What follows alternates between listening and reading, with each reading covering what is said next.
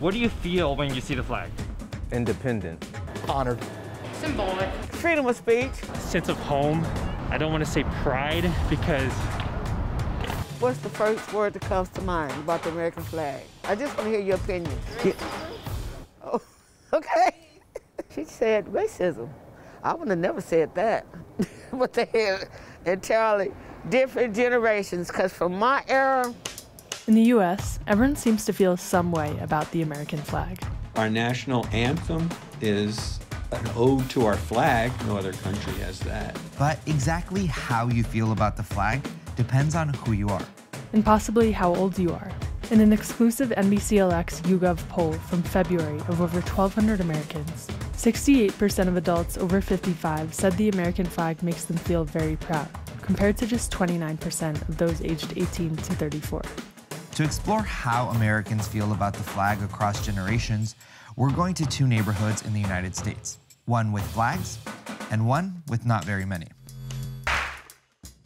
This is Tag Team, the flag and us.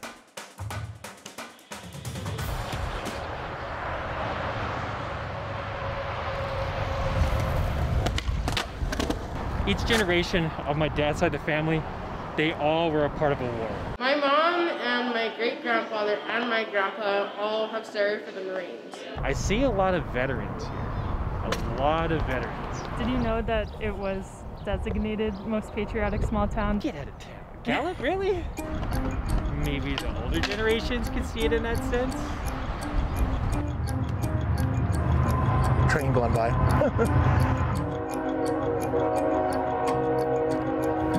I think they say there's about 110, 120 trains that come through a day. This is Ken Reed. Gallup, New Mexico, most patriotic small town in America. And we had these coins made after we had earned that title. In 2013, he was visiting his fellow veteran friend Hershey Miyamura, a Medal of Honor recipient. Hershey brought up a national contest for most patriotic small town, and Ken was inspired. He wrote an essay, made this video, and got lots of people to vote. Long story short, went and checked the site, and sure enough, Gallup had won. The community really took great pride in that. The contest was discontinued the next year, so technically Gallup still holds that title. It seems like sometimes we're kind of in a little time capsule, and people can leave Gallup and come back 20 years later and nothing's changed. Hi, my name is Patricia, and I live in Inglewood, California, and I'm here doing an interview with NBCLX. And this is my first time doing what I'm doing. That's Patricia. We'll get back to her in a bit. But first, let's meet her grandson. All right, good afternoon, good afternoon. Marcus grew up in South Los Angeles. His family has been living in Inglewood for about 6 years now. Do you see a lot of flags in this neighborhood? Not quite, no. I would say I only seen about 2 to 3 flags, really. We went on a scavenger hunt to see if we could find any flags in the neighborhood. All right, so the game, find the first flag and point it out? Yeah. After walking for about 20 minutes, we found one. Turns out, it was actually right next door to his grandma's. The only time I only saw a flag daily and consistently was when I would go to school. We would consistently recite the Pledge of Allegiance. That Pledge of Allegiance isn't only recited while looking at the flag in public schools across America. It's also a pledge to the flag.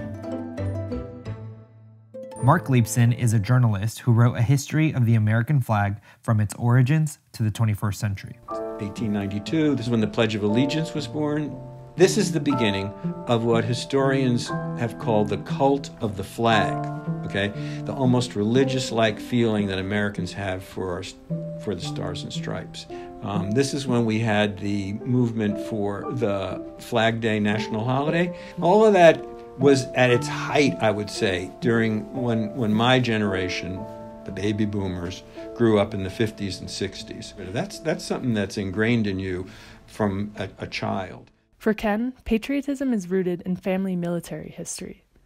That's why he built an exhibit at the comfort suites he manages in town. And for myself too, I served 8 years active duty military, to have service-related disability, and it's been beneficial and healing for myself too, to be able to create a place like this for veterans, for military, for families. You can come over to my hotel and every picture, every flag, everything that's up, I have a story about it. And it comes from here. It's not just, oh, I'm gonna slap up this American flag sticker and that makes me, I'm a patriot now. So how did the American flag become synonymous with patriotism for so many? For the first third of our nation's history, from when the flag was born in 1777 until the start of the Civil War in 1861, it was almost unheard of for individual Americans to fly the flag.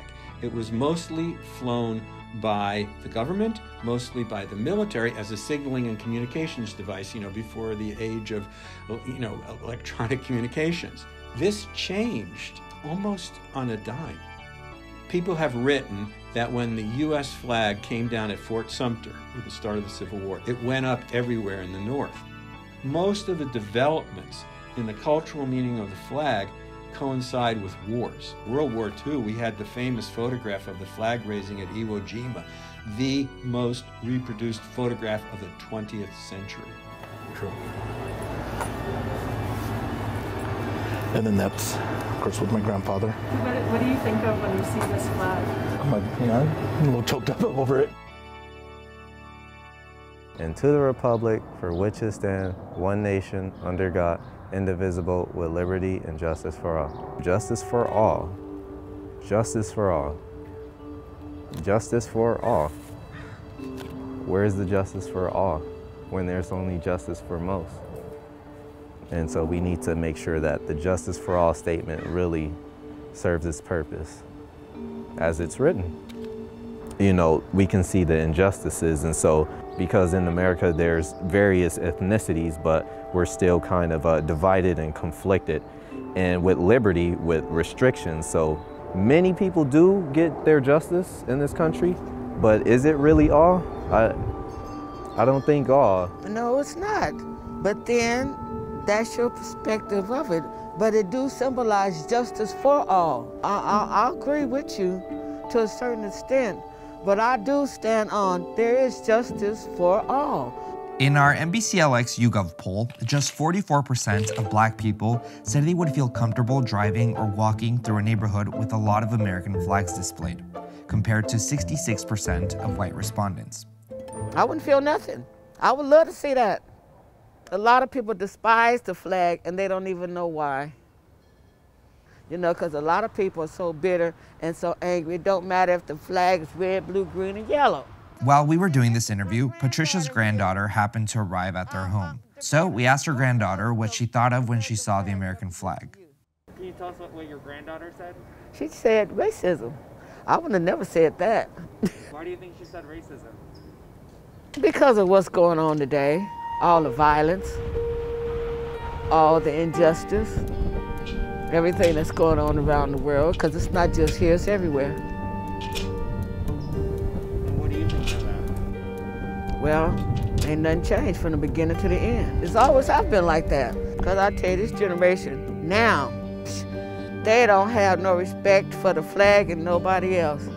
And if they don't have respect for their parents, how would they have respect for the flag?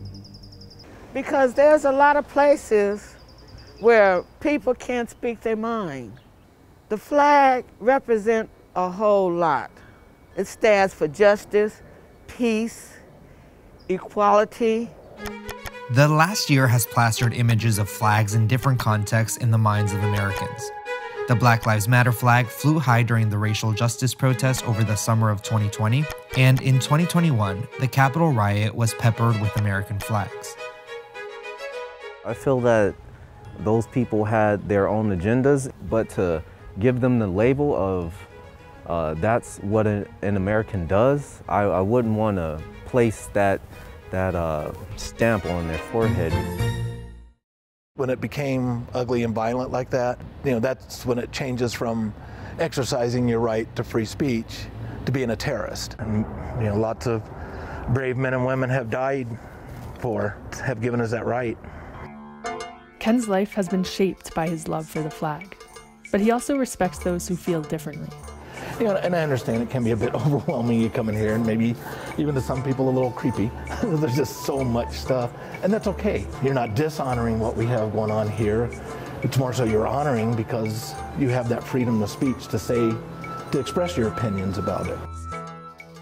Here we have pillars honoring all those who have served from the Gallup area, I guess. Gallup is surrounded by the Navajo Nation, and many residents have ties to the area, like Ken, whose wife is Navajo.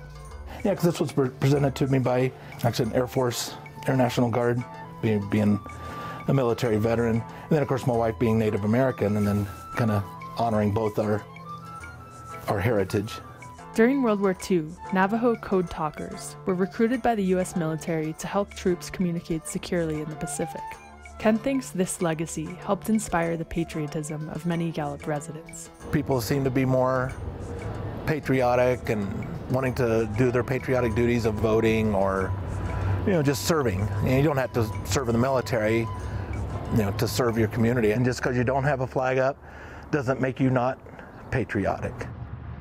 We all have our various perspectives, and again, we're all underneath the one nation. And so through cooperation, through looking at how we can all collaborate and work together, we can find various solutions to solve worldly problems and motivation towards our own individual desires. That's good. I like that. That's good. I like that. Yeah.